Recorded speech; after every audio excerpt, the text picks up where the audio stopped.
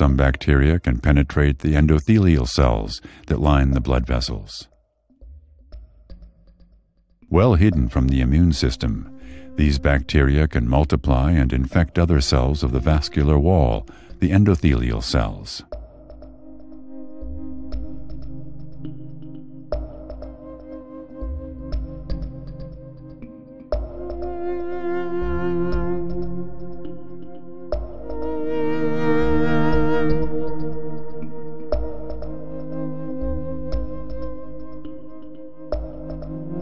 The endothelial cells recognize the bacteria, and in response they produce substances that promote inflammation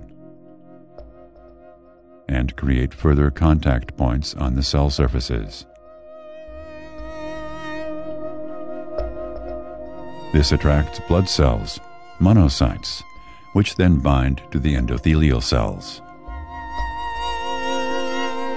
Some infected endothelial cells subsequently die, and the blood vessels lose their elasticity.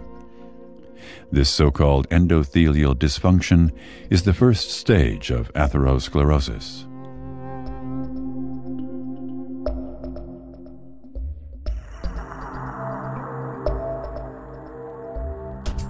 The next step in the development of atherosclerosis is the formation of so-called fatty streaks. Some white blood cells travel into the vessel wall and differentiate into macrophages.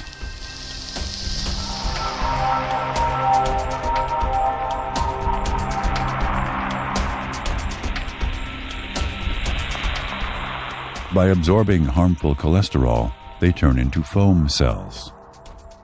Periodontal bacteria promote this process, leading to even more fatty deposits in the blood vessel walls. The foam cells die off gradually, forming a dead core within the fatty deposits, which becomes even larger as other immune cells like T lymphocytes are added.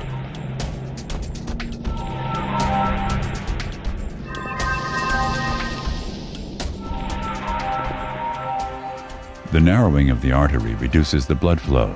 The affected tissues, specifically the heart tissue in the case of the coronary arteries, do not receive enough nutrients or oxygen.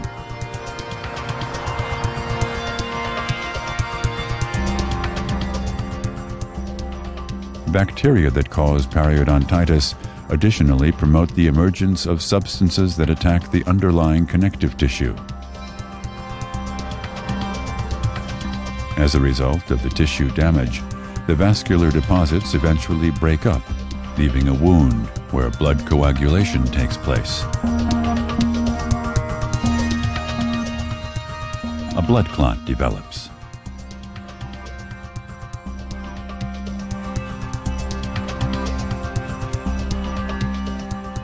This clot further narrows the blood vessel and may even cause complete closure.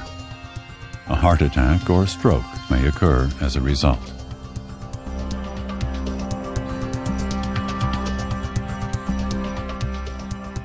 The inflammatory substances produced by the damaged endothelial cells are spread throughout the body by way of the bloodstream.